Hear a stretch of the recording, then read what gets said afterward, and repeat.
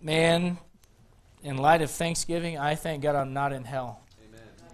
Thank God I don't have to worry about going there. I don't have to look over my shoulder and wonder if I lost my salvation. And I'll tell you right now, we're going to be looking at 7 judgments over the next couple of weeks on Wednesday nights. And this came up as a result of being in the book of Psalms and looking at the judgments of God and how God is righteous and how He always does things right. And there are more than just 7 throughout the book. God judges different instances, but these are the 7 major ones. And the one I want to talk to you about tonight is God's judgment on sin at Calvary. If you can get this thing figured out, number 1, it'll make you a better witness for Jesus Christ. Number 2, you won't doubt your salvation. And most people that do or that teach that you can lose it don't understand this judgment on sin. But look at Leviticus chapter number 11. Can I have some water, babe? Leviticus chapter number 11. And look, if you would, at verse number 44. You ever notice sometimes as a parent you say something over and over to your kid and they go, yeah, I heard you. And you're like, no, you didn't, because if you heard me the first time, I wouldn't have had to say it the second time. Or the third or the fourth time. Thank you, sister. Amen. But you know, the Lord does that throughout the Bible. He does it for a reason. Back to back sometimes. Look at Leviticus chapter number 11. And look at verse number 44. For I am the Lord your God. This is God speaking to the nation of Israel as He gives them the law from the Old Testament. And while there are definite differences between the Old and New Testament, let me tell you something about God. God has never changed. Amen. The nature and character, we believe in rightly dividing the Bible, amen? We believe that. But God and His character the big word in Bible school it is immutable. That means it doesn't change. And He's the same yesterday, today. You better thank God He's the same yesterday, today, and forever, or you might be in hell tomorrow. He doesn't break His word. Thank God for that. But part of that is a side of God that the world today and modern Christianity doesn't want to think about. And you learn about that here in Leviticus chapter number 11. I am the Lord your God. Ye shall therefore sanctify yourselves, and ye shall be holy. Why? For I am holy. Look, if you would, at verse 45. For I am the Lord that bringeth you up out of the land of Egypt to be your God. Ye shall therefore be holy. Why?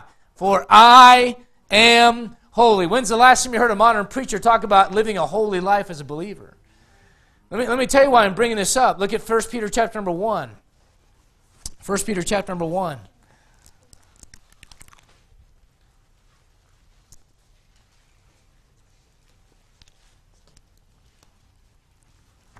Peter's giving some instruction, and you'll find this in the New Testament. You'll find where the author of a New Testament book will sometimes refer to something that God originally said to Israel, and they'll apply it spiritually to the church. Look, if you would, at 1 Peter chapter 1 in verse 15. But as He which hath called you is holy, so be ye holy in all manner of conversation, because it is written, Be holy, for I am holy. One last place, and you can be seated. Genesis chapter number 18. Genesis chapter 18.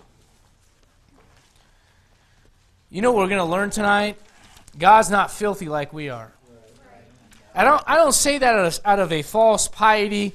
I say that because the more I get to know people and myself, the more I recognize the God that wrote this book is not like me.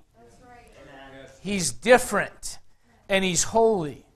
And in Genesis chapter number 18, I want you to understand what's going on here. Abraham is speaking to God about God's judgment that is about to fall on Sodom and Gomorrah.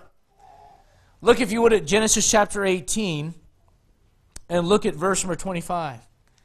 And he's trying to work with the Lord and just get him to consider, what if there's a few people that are still righteous? In verse 25 it says, That be far from thee to do, after this manner to slay the righteous with the wicked, and that the righteous should be as the wicked, that be far from thee. Shall not the judge of all the earth do right? Father, tonight I ask for your blessing on the Word of God. Lord, I pray that you would speak through me. Lord, I know this, Lord. You've asked us to be holy. Lord, you're a righteous God. You're a holy God, and you judge sin, and you hate sin. And Lord, I'm glad that I'm going to a place where there is no sin. Lord, I'm glad I'm going to a place where there are no hospitals, there are no jails, there are no detention centers. There's, Lord, no sickness, no pain. Lord, there's no temptation. Lord, I can't wait to get to that place. Lord, I pray you'd help us to understand you. Lord, help us to get a glimpse of you, of your holiness tonight. Lord, help us to understand how your holiness intersects with your mercy at the cross. Lord, I pray you'd help us to be better preachers of the gospel, better students of the Bible. Lord, we love you, and we ask for your help now in Jesus' name. Amen. Amen. Be seated if you would. Let me say this. The judge of all the earth always does right.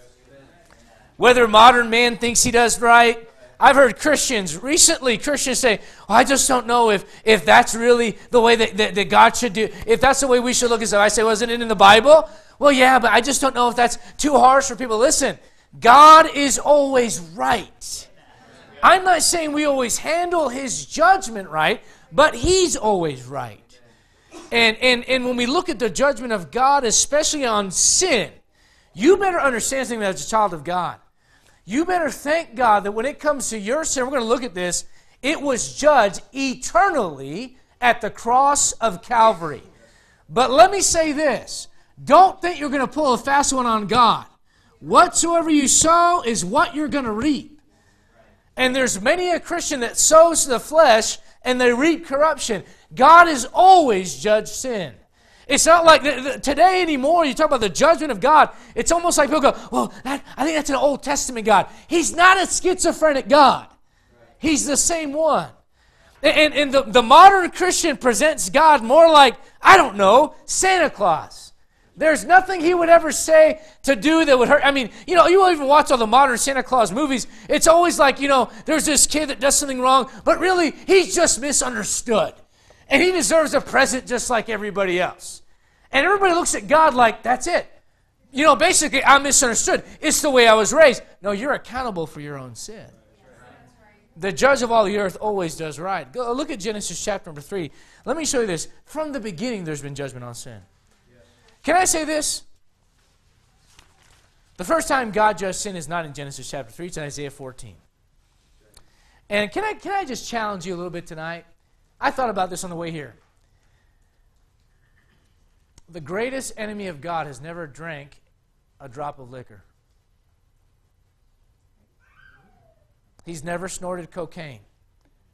He's never committed fornication. He just tempts God's people to do it.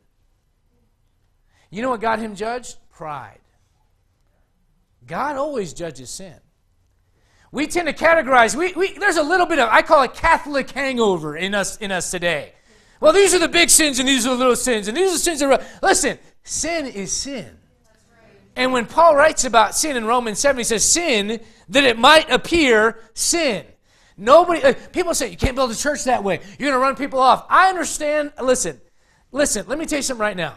There's a thing that happens to every preacher when someone comes in. You know what you do? You pray as a pastor that they stick it out, they believe the book, they grow in the Lord, but they don't all do that.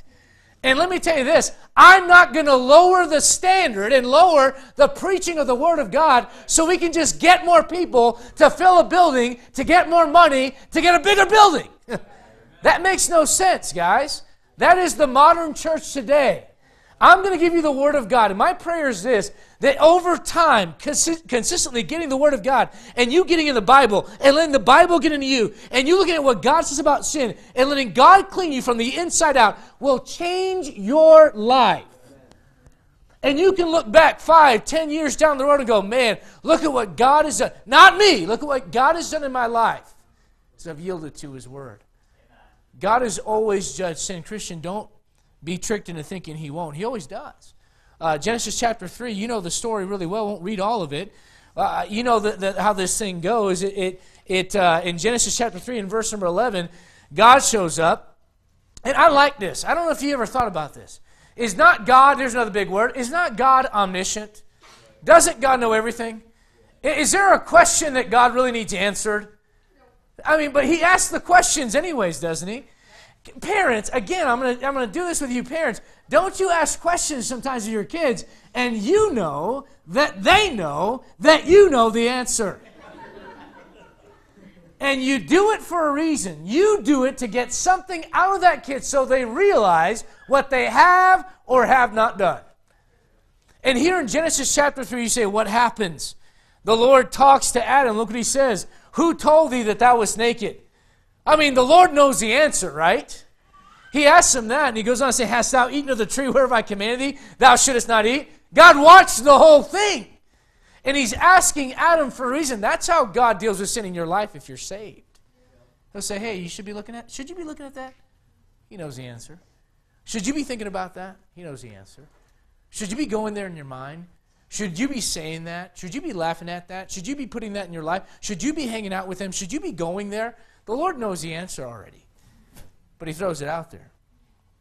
You see why? Because he's about to pronounce a judgment. Look, if you would, at verse 12. And I love this. The man said, the woman, amen, guys. If it wasn't for the woman, everything would have been fine. The woman whom thou gavest me. Now, here's what's interesting. I believe this and I preach this. The man is going to take the responsibility for this thing, and God puts it on the man. You see that from the New Testament. But let me show you something. Every single person in here gets judged. It isn't just the woman. It isn't just the man. It's not just the people. It's the serpent as well. They all get judged. The man's got to go to work, and he's got to make it by the sweat of his brow. The lady's going to basically feel like she's dying when she gives birth to a child, and the serpent goes from walking upright to slithering on its belly. Everybody gets judged. And at the end of this thing, they get kicked out of the Garden of Eden. And paradise goes to the heart of the earth. And it's not taken up to heaven until Jesus Christ ascends in Ephesians chapter 4. You read about that. You say, what happens? God judges sin from the beginning. Look at Matthew chapter number 7. I'm going to have you look at a lot of Scripture tonight, and this is midweek Bible study, and I might raise my voice and I might preach, but it's still Bible study, amen? So look at Matthew chapter number 7. Matthew chapter number 7. And let me say this. Every once in a while, it's good for the kids to see some snorting, some snotting, some sweaty preacher up there just spitting and spewing out the Word of God. You say, why? Put a little bit of the fear of God in them. And let me say this as well. Here's what I learned about people today. You raise your voice, and I mean, I'm not trying to be mean. I'm not trying to be rude or crude or anything, but I've learned this. I could tell my dog, I'm going to put a bullet in your head. You're just, yes, I am. I'm going to bury you in the backyard. They're never going to find you. Yes, that's right. He'll wiggle his tail, and you go, oh, that's terrible. Right. You know what else I can do? I love you. And that dog will just, oh. You say, why? Because sometimes people listen more to how you say something than what you're saying. And I know sometimes I can get loud a little bit, but just listen to what I'm saying. I do that sometimes to get you to think a little bit. You know what Wednesday night is? It's like smelling salt night. You're out in the world. They're convincing you their way is right. And just in a couple days, you say what? Your flesh already gravitates towards that. In just a couple of moments, the world's rocking you to sleep. You come in on one side and go, whoa, what's that? It's the Bible. It's good for you. Matthew chapter 7, look if you would at Matthew 7, and you say, what is this? This is a final judgment on sin. And it says here in verse 23, then will I profess unto them, I never knew you. That is not a religion, that's a person. And if a person dies without Jesus Christ, they go to hell because they don't know a man, they don't know a person that is their Savior. And he says, depart from me, ye that work iniquity. What is my point in showing you that? From the beginning all the way to the end, God judges sin. But there's a place in time where a special judgment took place that'll never happen again.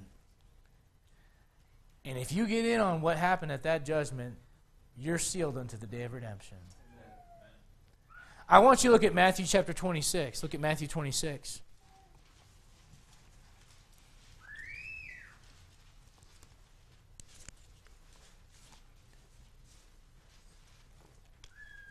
I am so thankful for my Savior. I'm thankful that He did something that sometimes I'm not willing to do in return. You know what He does in verse 39? The Bible says He went a little farther and fell on His face. Do you know what the Lord wants from you tonight, Christian? You say, oh, He wants me to give everything up and sell everything and go to the mission field. Maybe, but I'm going to tell you this. This is how God works. He doesn't take someone that just got saved 99% of the time and go, okay, sell everything, move to the mission field. Why? It would break you like a twig. You know what he does? He does stuff gradually. So he says, go a little bit further. You know what he does when he's facing God's judgment, his Father's judgment on sin? He goes a little bit further. And look what it says here in verse 39. And he fell on his face and prayed, saying, "O my Father, if it be possible, let this cup pass from me." You don't have to turn there, but in Mark 14:36, he says, "Abba, Father, all things are possible unto thee. Take away this cup from me." In Luke 22:49, saying, "Father, if thou be willing, remove this cup from me. Nevertheless, not my will, but thine be done." John chapter 18, verse 11, "Then said Jesus unto Peter, Put up thy sword in the sheath. The cup which my Father hath given me, shall I not drink it?" There's a specific cup that he speaks of, and that cup is not just a cup of death. There are three things connected with that cup.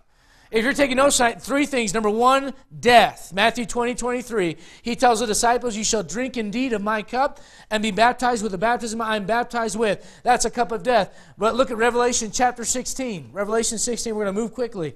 Revelation chapter 16, into your Bible. Revelation 16, look at verse number 19. That cup is connected with three things. It's connected with death. It is connected with the wrath of God. And let me say this again. God is not an old senile Santa Claus that doesn't know what's going on. That's the way the world presents. The man upstairs, he's not the man upstairs. He's a holy and a righteous God. And you ought to stand up for him every once in a while. Listen, every once in a while someone will say, I'm not going to say it, but they'll say my Lord's name in vain. And I'll say, "Oh, you know him." Hey, someone just this last week at work, they said Jesus Christ's name in a blasphemous way. I said, "Let me tell you something." I said, "He didn't cause this mess, but if you want to pray, we can pray right now." Said, No. Okay, all right. But look at Revelation 16. Look at verse number 19. "And the great city was divided into three parts," from at the end of the tribulation. "And the cities of the nations fell, and great Babylon," that's mystery Babylon, not physical Babylon, "came in remembrance before God." God keeps score. Amen. "And to give unto her the cup of the wine of the fierceness of his wrath." Do you understand that it's like this? Basically, you get to have that cup poured out at Calvary, or you got a taste of that cup yourself someday. I take it at Calvary. Look, if you would, at Jeremiah chapter 49. Jeremiah 40. I have fallen in love with Jeremiah. This last time through my Bible. You say, why? Because, man, there's so much correlation with a Bible-believing preacher today and Jeremiah's ministry back then.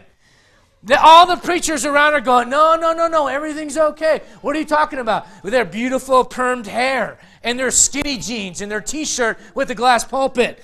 And they're saying to everybody, it's okay, there's no problems, it's fine. Hey, it is not like that. The church ends in apostasy. And if you're going to end up with anything at the judgment seat of Christ, it's because you don't go along with the church.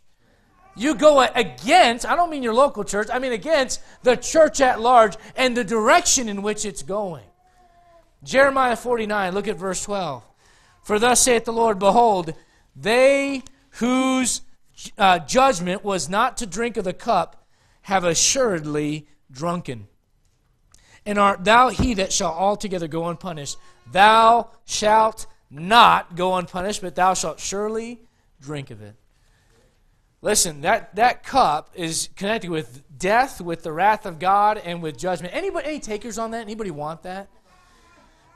I'll tell you what, I've been thirsty, but I've never said, man, I really wish I could have a cup of God's wrath. Amen?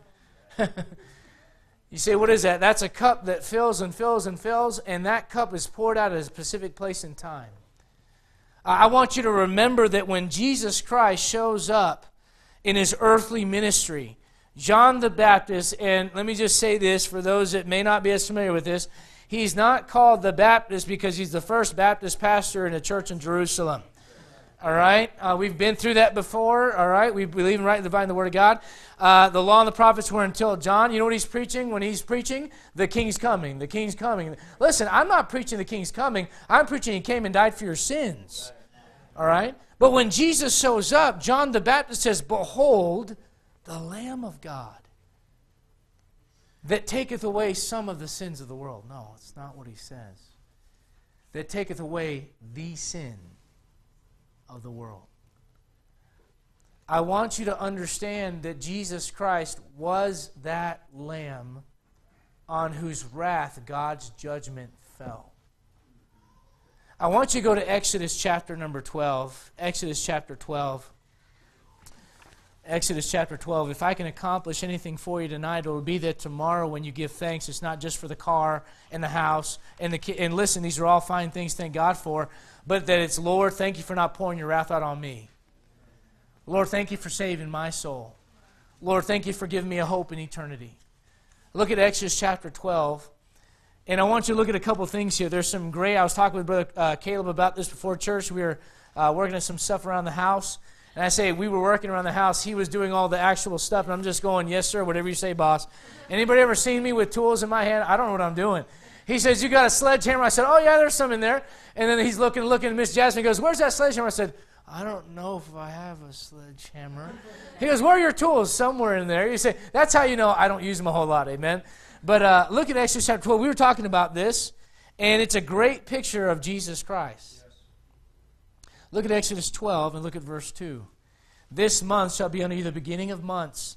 It shall be the first month of the year to you. Do you understand that wasn't the first month? This is Abib. This is like close to April. It wasn't the first month. God's saying, we're going to do over. Reset button. And you know what that shows you? Your life does not begin until Jesus Christ. You get a new life. And I want you to notice in verse 3, he says, speaking to all the congregation of Israel, saying, in the 10th day of this month shall they take to them every man a lamb. Listen, everyone, there is going to be a judgment. There is going to be a sacrifice for sins that is required by God as God's judgment on sin. Guys, when God kicked out Adam and Eve out of the Garden of Eden, the first thing he does is he clothes them with the skins of an animal. An innocent animal had to die. Blood was shed to cover man, to cover his nakedness. And here in the Passover, as God brings out his people from Egypt and brings them into their promised land, he says, listen, let every man take a lamb. But look at verse 4. And if the household be too little for the lamb. You say, what is that? It's not just about there being a sacrifice. There's only one that's going to do. Yes. Look, if you would, at verse number 6. Or verse number 5, rather. Your lamb. You say, what is that? You have to make it personal. There's a sacrifice. There's only one that's going to work with God, and you need to accept it yourself. I want you to notice here in verse number 6, it says, you shall keep it up until the 14th day of the same month, and the whole assembly. You know what we are? You know what a church is? It is a called out assembly. You know what we do tonight? You know what this is? This is rapture drill is what this is. You know, you say, why? Because someday, every Christian, even the ones that don't care to be there on Wednesday night, don't care, make excuses for Sunday while they're not there. And listen, I'm not throwing stones at you. I pray you're here every time the doors are open. And if you're here tonight, praise God, I'm glad you're here. But let's be honest with ourselves. People do what they want to do. And when someone says, I couldn't come because of this, oftentimes what that means is it wasn't important enough to me. But regardless of that, you're going when he calls you, amen? Rapture drill. You know what this is? That's exactly that. You know what this assembly is? It's a reminder of something. We're gathering and we're centering around the Lamb. Yes. Look, if you would, at verse number 6. They say that God tells them in verse number 6, you shall kill it in the evening. For sake of time, I won't have you turn there, but you could look at Mark. You want to write this in, you're taking notes. Mark 15:42 talks about Jesus Christ and the time of his death and how it approaches exactly that, the evening. In verse number 7, I want you to notice something. They shall take of the blood and strike it on the two side posts and on the upper door posts of the house. If you can imagine someone doing the side posts. Boy, what is that a picture of? You say, what is that? That is a place where God's wrath and God's mercy intersect. The cross. Notice in verse 10, ye shall let nothing of it remain until the morning. You know what he said about the work he was called to do? He finished the work. And that which remaineth of it until the morning ye shall burn with fire. You know what he says while he's on the cross? I thirst. As a man suffering in hell. You say, what is that? That's a picture of Jesus Christ suffering. You say, why? Because sin has to be judged. Let me give you 3 or 4 things I want you to consider tonight. You say, well, man, that was just the introduction. Amen. Number 1, let me tell you something. You're going to have all day tomorrow to eat turkey and all the rest of it, all right? This will help you get ready for it. Number 1, I want you to see the substitution for sin's blame. Look at Leviticus chapter 16. The substitution for sin's blame. I would like to preach a message about goats because I've had some experiences with them in the last couple of years. And the idea that goats will eat anything is so very true. That stupid goat, I watched that thing this morning. I'm doing the chores and I'm walking by and he's chewing. You say, what's he chewing on? A chain, a collar. And everyone in my family saying, did he eat it? No, he didn't do that. But he's just chewing on that thing. You say, why? Goats will eat anything. You get people in a church that aren't saved and you don't preach salvation, they'll eat slop all day long. Man, I could go on and on about goats. But I'll tell you what, they're filthy creatures, man. They're cute, but they're filthy. And you say, what is Jesus Christ made into? He's made into a goat for us. You say he's the Lamb of God, and you understand that the sheep will be separated from the goats, Matthew 25, the judgment of the nations, and all that. And throughout the Bible, a goat is a picture of something that looks like a sheep, sometimes acts like a sheep, but it's not. It's not in the right place. It's lost. You say, what did Jesus Christ do? He became the substitution for sin's blame. Look at Leviticus 16. Look at verse number 20. You know, there's things that my office, they probably get tired of it. They'll say something. I say, guess where that comes from? Now they're conditioned. I say, guess where that comes from? Bible. It's the Bible. Yeah, it's the Bible. You know, someone said, talk is cheap. Talk of lips tendeth to penury. Okay. Where did that come from? Bible. All right? You know, money talks, baby. Money talks. Money answereth all things, Ecclesiastes. The term scapegoat, you say, that guy was made the scapegoat for that guy. Bible. Bible. People say, go back to the Bible. No, we need to catch up to it. Look at Leviticus 16, look at verse 20. When he hath made an end of reconciling the holy place, and the tabernacle of the congregation, and the altar, he shall bring the live goat. And Aaron shall lay both his hands upon the head of the live goat, and confess over him, look at this, all the iniquities of the children of Israel, and all their transgressions in all their... If you can't get any more complete than that, man. He's saying all of the transgressions in all their iniquities, in all their sins, putting them upon the head of the goat, and shall send him away by the hand of a fit man into the wilderness. You say, what is that? That's a picture of Jesus Christ being made sin for us, and the substitution where I should have paid, where I should have been judged, because I said, Lord, by faith I'll accept you as my Savior. Do you know what he does? He takes Jesus Christ as the substitution for my sins. He's my scapegoat. You know what the Bible says about Jesus Christ? When he suffers without the gate. That's what it says in Hebrews. You know what they do with this goat? They get him outside of the city. He's not fit to be around anybody else. It's not fit to keep that sin in the midst of that city. So you know what they do with that sin? They send it away. You know what happened when you got saved? That sin was taken from your soul and it was put on Jesus Christ. He became your substitute. But can I say this? Someone still was judged. Sometimes we forget. It's almost like, hallelujah. There's this, I call it hyper grace, where everything's about grace. Grace this and grace that. Here's what I've learned about people that are always talking about grace. They have a little bit of it. Just a little, and that's about it. They exercise very little of that grace. Because if you don't agree with them on their hyper grace position, they'll cut you off.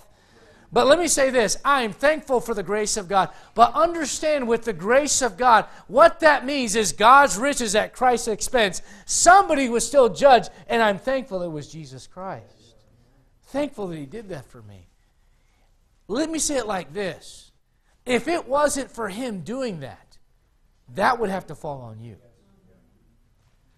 The substitution for sin's blame. The Bible says, all we like sheep have gone astray. You know that verse? We have turned everyone to his own way, and the Lord hath laid on him the iniquity of us all. Let me say this, Christian, and I got it. It's on my heart. It's on my mind lately. I don't know why, but God just keeps bringing it back. When you get too high and lofty and you start looking at yourself, look how much Bible I know. I'm not like them. I don't do what they do. You better stop right there. Because if it wasn't for God's mercy and God's grace, you'd be in hell right now. Listen, I think the thing that causes me to weep more tears than anything else is thinking about the things that my heart has desired and craved and wanted, and by the grace of God and by His mercy, He has kept me from. And not because of any stupid thing, because I'm the elect or anything like that. And forgive me, I'm sorry, I get tired of people saying foolish things that are not biblical. Listen, you are not receiving the grace of God because you're one of the elect, all right? You're receiving the grace of God because you elected Him, and therefore you are becoming one of the elect. Does that make sense? Some of you are with me, some of you don't have any idea what I'm talking about. That's all right. Let me put it to you like this way, guys. If it wasn't for Jesus Christ, God's wrath would fall on you. Why? Because He's holy. This idea, I'm going to keep bringing you back to this. This idea that God doesn't judge sin, and that's an Old Testament thing. That is not true. God is righteous. God is holy. You know what God does? He hates sin. And you know, people all the time, it's almost like they want to air condition hell. They want to make heaven hell and hell heaven. They want to basically turn the thing upside down and say, well, I just don't see why it's such a big deal. Well, you know, if you were God, heaven would be an awful place.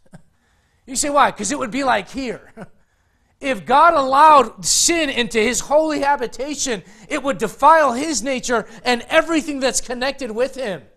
So man wants to know Him, and man wants to reach heaven. And so Jesus Christ says, lay it on me, Lord. That's God putting our sins on Jesus Christ.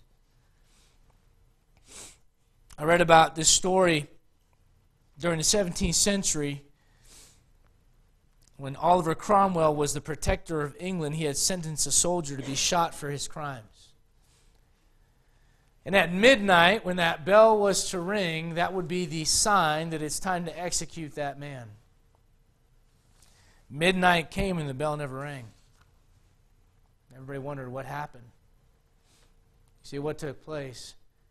That man's love of his life, his wife, had jumped up there and grabbed a hold of that clapper, that bell.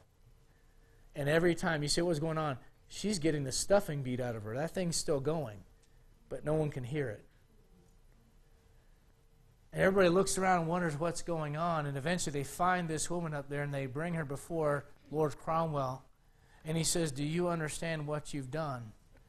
And she shows him weeping. She shows him her hands, and they're bloodied. And because that man knew something from the Bible, he looks at her, and he looks at that man that deserved to die, and he says, because of your lover, you shall live because of her sacrifice for you. You say, what is that? Listen, someone still paid for it. Jesus Christ still paid for it. His hands were bloodied.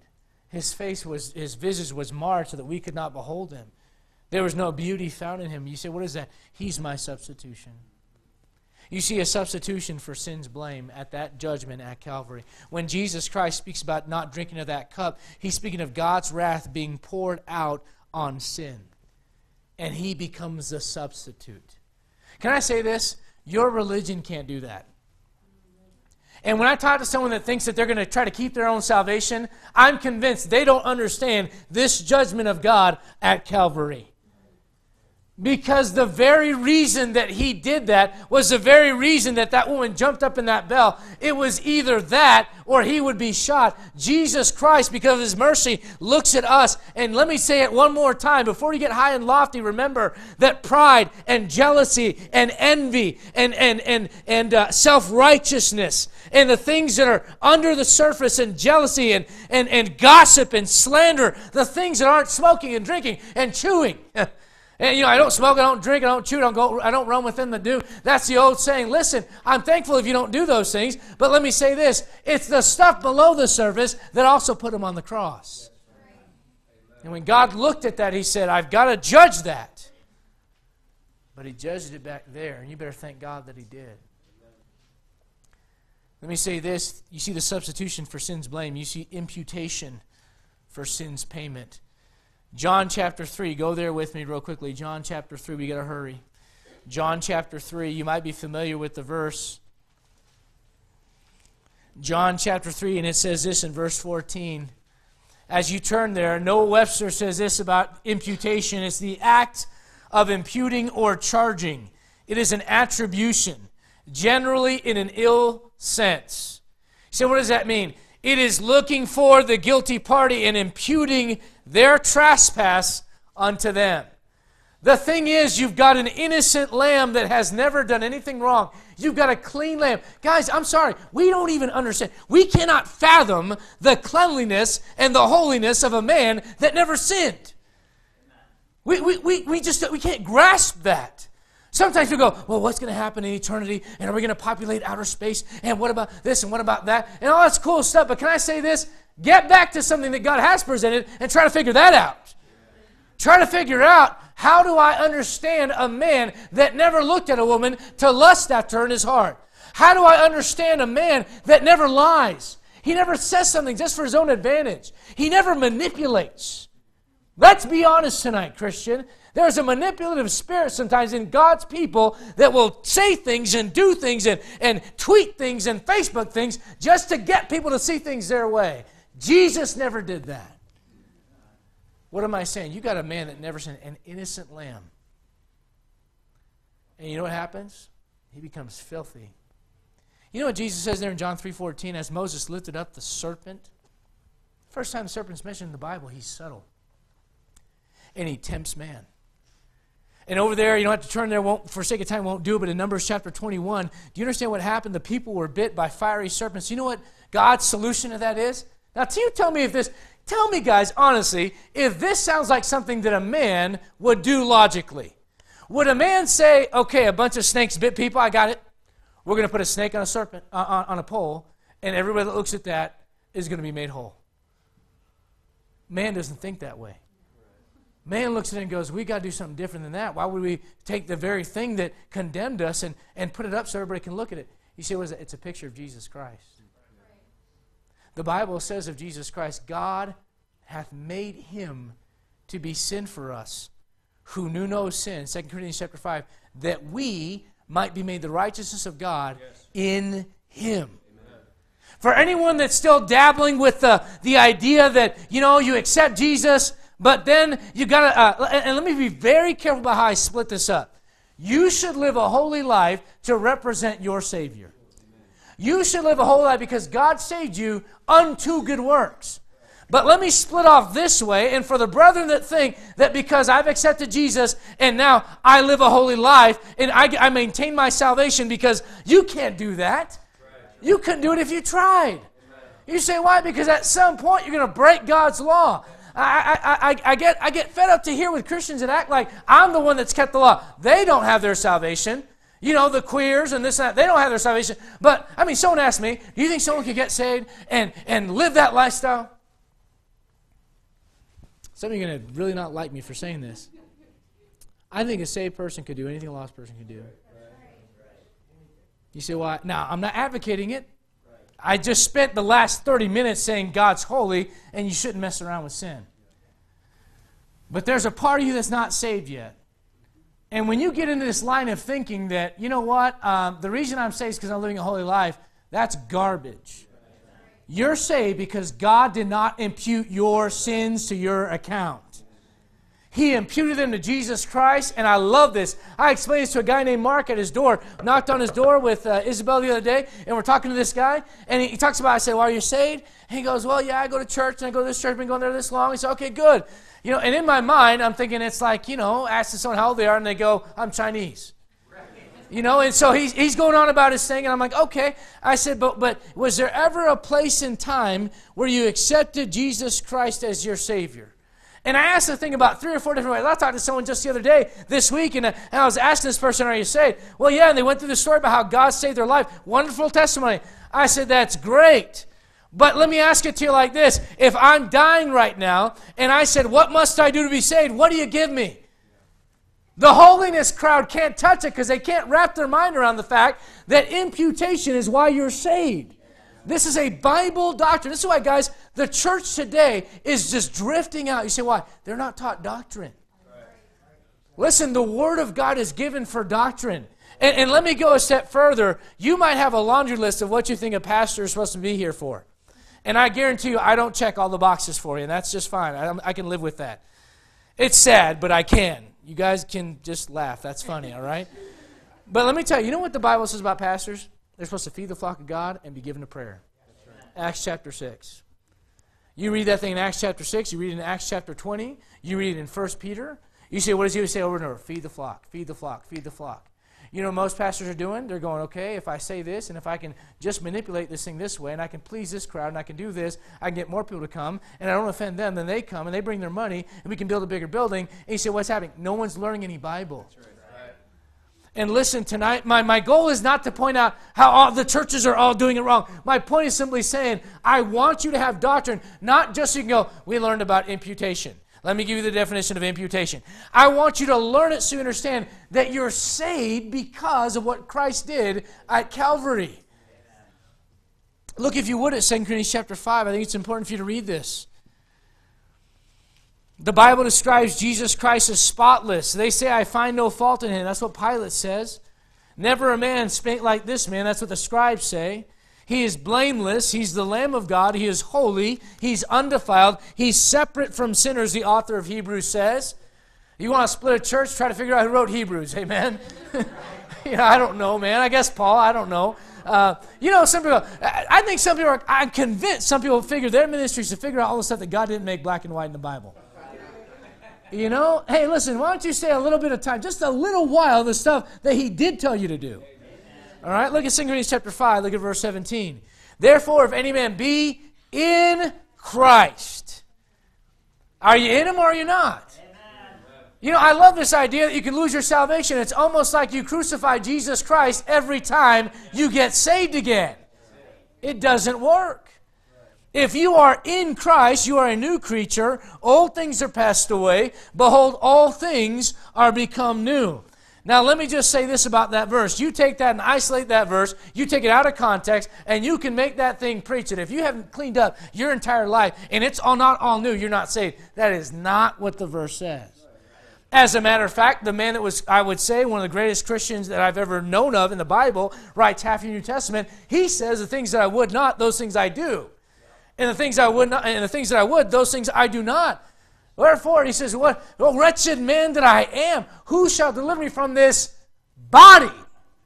It's the body that's the problem. Now, here's what I'm getting at. If you're in Christ, that is a spiritual term about your position in him. And you know what that means? If you are in Christ, the judgment that was to fall on sin for eternity has already fallen on Jesus Christ, and you've been made righteous. Man, thank God for that. See, what is that? Imputation. Look at verse 18. And all things are of God, who hath reconciled us to himself by Jesus Christ, and have given us a ministry of reconciliation. You may not know a whole lot. You may not know a whole lot of Bible. You know what, though? You don't have to. You could be just like that blind man that got healed in the book of John. And you know what that blind man said? They start drilling into him, and they're asking him about, blood-sucking vampires on Jupiter, and in the millennium, will we still have this going on, and in the tribulation, and they're asking him all kinds of questions. He goes, look, I don't know. All I know is I was blind, and now I can see. Amen.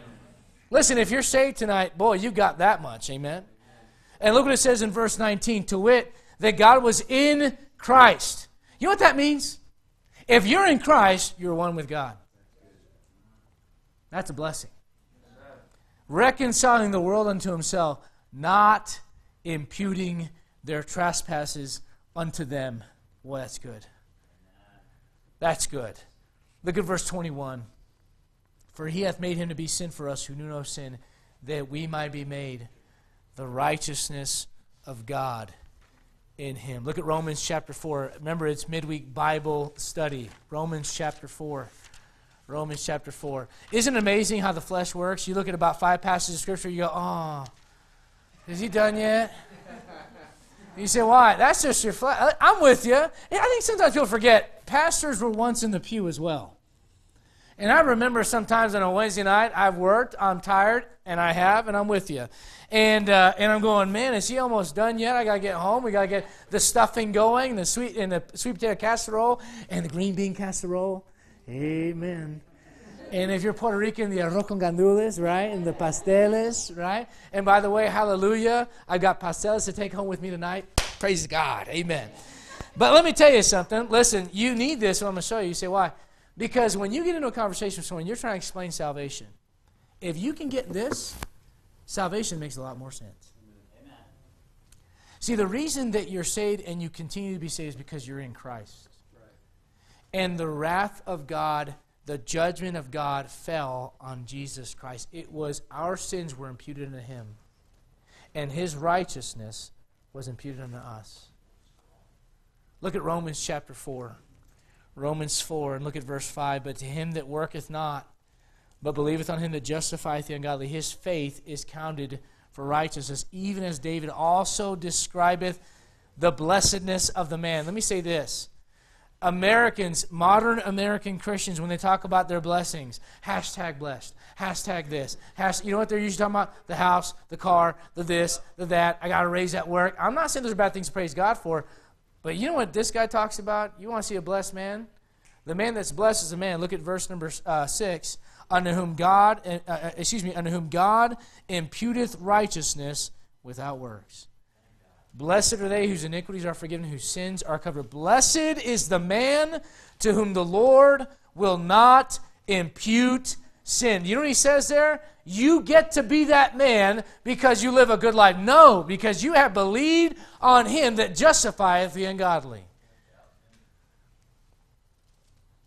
God's judgment fell on Calvary. Jesus Christ repeats the words of the psalmist from Psalm 22, my God, why hast thou forsaken me? What happened at that moment in time? He became sin. He became sin. And let me go a step further. When you trusted him, you know what happens? All the righteousness of the life of Jesus Christ becomes yours. And all your sin becomes his. You go, that's not fair. That's right, it's not fair. It's called mercy. But let me say this. In that, justice is still served. God's judgment falls on Jesus Christ. There's an eternal judgment for sin's payment. Look at Hebrews chapter number 10. We're almost done. You guys know preachers lie a lot. Hebrews chapter number 10. That's that nervous laugh you get. It's almost like when I started my wives to me and their husbands. Or husbands, love your wives. Hebrews chapter number 10. Hebrews chapter number 10, look at verse number 7. Then I said, I come in the volume of the book it is written of me to do thy will, O God. Above, when he said, sacrifice and offering and burnt offerings and offering for sin thou wouldest not, neither hast pleasure therein, which are offered by the law. But I want you to look at something in verse 10. By the which will we are sanctified through the offering of the body of Jesus Christ until you mess up. You better thank God it's once for all. Now let me say this, guys. There's a difference between eternal sanctification, which is what he's talking about, and daily sanctification in your walk with Jesus Christ. Where the hyper-grace folks fall off the bandwagon and where they go away from the Bible is they go, look, it's all done. You don't have to worry about abstaining from anything because you're righteous already. Listen, you're righteous in your soul, but your flesh, you got to fight that thing. You got to suppress that thing. You got to deny that thing. That's what Jesus Christ says. You take up your cross, you deny yourself. But here's what I want you to look at. I want you to understand. There's this eternal judgment for sin fell on Jesus Christ, and it was once and for all. I don't know if you're familiar with this, but in our Constitution, which is not the Bible, I don't put it on the same footing as the Bible, but there's a clause in there about double jeopardy. Talking about how a person cannot be tried for the same crime once that they've already been judged for. Do you understand that because you're in Christ, you cannot go to hell because the sin has already been judged? You say, why? Imputation. On him almighty vengeance fell, which would have sunk a world to hell. He bore it for a chosen race, and thus becomes our hiding place. Look at Romans chapter 8, and we'll wrap this up. Romans chapter number 8. The next time someone takes you to Hebrews or someplace in Matthew and tries to get you lost after you've been saved, you need to ask them, what does it mean to be imputed with the righteousness of Jesus Christ?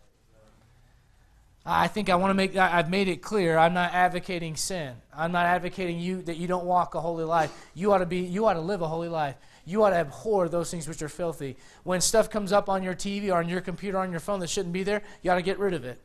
And if you can't handle it, get rid of the phone. Yeah, I said get rid of it. If you couldn't handle it, I'd get rid of it. I'll tell you right now, giving some people a phone is like giving them a gun. Amen.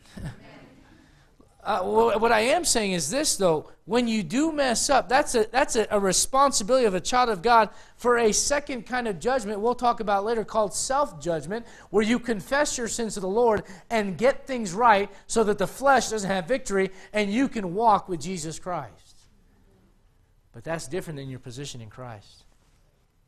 Your sins have been imputed to Him and His righteousness has been imputed to you. You talk about a great business deal for us.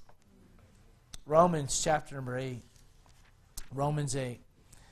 Look, if you would, at verse 3. For what the law could not do, in that it was weak through the flesh, God sending His own Son in the likeness of sinful flesh, not that it was sinful flesh, but in the likeness of it, and for sin, condemned sin in the flesh. You know what you can't do in the flesh? You cannot condemn sin. He did. You better get in Him or you don't make it. When you ask somebody if they're saved and they take about 20 minutes to answer the question, and at the end of it you don't know that they've ever trusted Christ as their Savior, you need to ask them, are you sure? Do you understand what Jesus Christ did on the cross? Now listen, I'm not saying with the lost person you break down imputation and you try to explain all that, but here's what you can do. Let me help you out with this. You see this? This is the life of Adrian Dominguez. And boy, it's got spots and coffee stains. And if you ever look at my notes in my Bible's got coffee stains and blood stains and all kinds of nasty stuff in it. And you look at this, and it's blue, and it's green, and it's yellow, and it's got coffee stains, and it's dirty, and it fell on the truck floor, and your foot stepped on it, your footprints on it. And you say, what is it? It's a mess. And when God sees this, He sees a sinful life. Here's the life of Jesus Christ. Never sinned one time. And when God sees it, what does He see? A sinless man. And I'll ask a lost person, you see that? That's sinlessness right there. That's a clean thing. But do you know what happened when I got saved? My life is hid in Christ with God. Hallelujah. And when He looks at my soul, He sees the righteousness of Jesus Christ. You say, why? Because His judgment fell there at the cross of Calvary. Look at Romans 8 and look at the last two verses in that chapter. Romans chapter 8, verse 38. I am persuaded, oh, that's good, that neither death nor life, nor angels, nor principalities, nor powers, nor things present, nor things to come. Again, someone who doesn't quite get a hold of eternal security, I'm not sure.